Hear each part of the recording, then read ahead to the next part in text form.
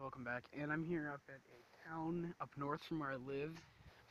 And I've noticed in this blockbuster video that I've driven past quite a few times. It unfortunately is not running anymore. It's been shut down.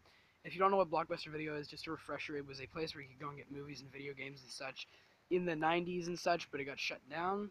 So there are very few left in existence, and this one is still built, but it's not running, unfortunately. So, Carol Danvers actually crashes into one in the Captain Marvel trailer. So yeah, I just wanted to show you this. I found a blockbuster video, not running, but still pretty cool, huh? So yeah, just a very short video. Just thought this is kind of cool, and I wanted to share it with you guys. So yeah, have a great day. Take care.